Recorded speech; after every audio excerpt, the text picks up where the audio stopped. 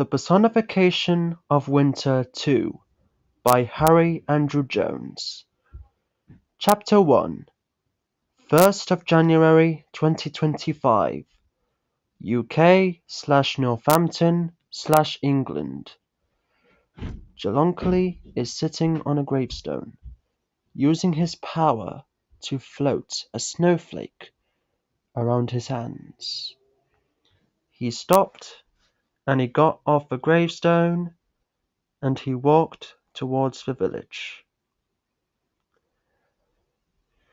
He walked through the village, but then there was a deep voice coming from the sky. Jalonkly, The voice said. come to heaven. I want to show you something. God? Jalonkly said. Is that you? Yes, Jalonkly, it is. Now come to heaven. There was a staircase coming down from the sky. Everyone was speechless by what they had seen. Jalonkly walked up the staircase to heaven. God was sitting on his throne, with Death sitting next to him. God has white skin, with short white hair and yellow eyes. He wears a white long wavy robe, with a white aura around his body. Death, on the other hand, has pale skin, with black eyes and black hair. And he wears a black robe with a hood on his head, and he holds a scythe. Jalonkly, God said as he walked towards him with his hand on Jalonkly's shoulder. I like to introduce you to my son, Death. Hello, Jalonkly said as he waved. Hi, Death said with a deep, raspy voice. Is this what you want to show me is your son? Jalonkly asked. Not just that. God said. This. God used his power to clear the clouds out of the way. There is a new planet that God created. The planet is called Kleisinia. It's beautiful, Jalonkly said. Jalonkly turned his head to God. What is it? That, my friend, God said as he pointed to Kleisinia. is Kleisinia. When can we go there? Jalonkly asked. Tomorrow, my friend. Tomorrow. God said. God? He said. Yes, Jalonkly? God said. Remember back in 1764 when we got drunk by drinking 4,000 mugs of beer and we tried to fight Philip Rednanderson, but we passed out because we got so drunk. Yes, Jaloply. Indeed we did. God said. God, when did you create Kleisinger? He asked. I created it after I created the universe and the world. It used to be a safe and a beautiful place, but for so many years, Kleisinger becomes old and an unsafe toxic world that can kill humans instantly. I went in there once, and I saw that the creatures I made had become mutated and unstoppable and very dangerous.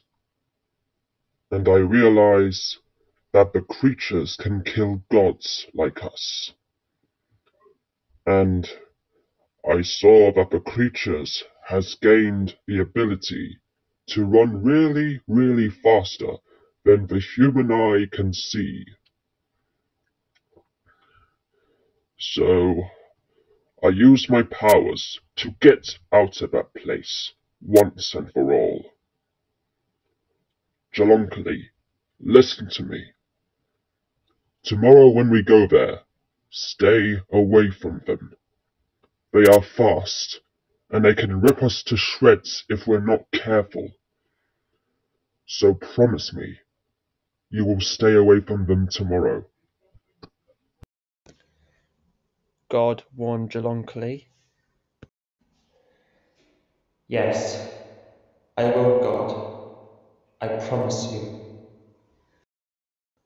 Jalonkerly said. Thank you. Get some sleep, Jalonkerly. God said, as he created Jalonkerly's bed. Chapter 2, 2nd of January 2025. Jalonkerly woke up and God is towering him. It's time. God said. Jalonkerly got up from his bed. Death, Jalonkerly, come here. Death and Jalonkerly went to God, and they stand in a line. I'm gonna make 2 rules. God said. Rule 1. Don't go towards the creatures. And Rule 2. Stay close to me. Do you understand that? Yes, Death, God asked. Yes, Death said. very good. God said, as he turned towards Kleisinger. God used his powers to levitate himself, Jalonkerly, and Death towards Kleisinger, and they arrived at Kleisinger. The place looks grey, dull, and lifeless.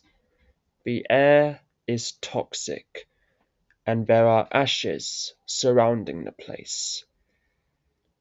God turned his head towards Death and Jalonkerly. Stay close to me. God said, as he, Death, and Jalonkerly walked. God, Jalonkerly, and Death is still walking through Kleisinger, but Jalonkerly found something. Jalonkerly run towards it. hey, come here. I found something. God and Death walked towards him. I think it's some kind of diary that was abandoned. Give me it, Jalonkerly. God said. Jalonkli gave God the diary, and God opened the book, and he read it. 1st of September 2015, Day 1. This place is so toxic, I can't even breathe out there. I really need to get out of this place. This is all my fault for coming here. I should not be here. God read the next page. 2nd of September 2015, Day 2. I heard something. There's someone coming towards me. I don't know what it is or who it is, but it's coming for me. God read the next and final page. 3rd of September 2015, Day 3. That thing is not human, and it's looking for me. This is my last page, because I don't know if I would live or die by these fucking monsters. Please, if you are reading this diary, please run. God closed the diary, but then there was a sound coming from behind the trees. It was a screech. They're coming. Run! God said, as he, Jalonkli, and Death ran back to where they were before when they entered Kleisinia. Chapter 3. The creatures come towards them. They are humanoid creatures with no eyes and no mouth. They have sharp claws that can cut through anything, and they can run faster than the human eye can see. God tries to use his powers to levitate himself, Jalonkli, and Death, but it's slowly recharging. Come on, hurry up!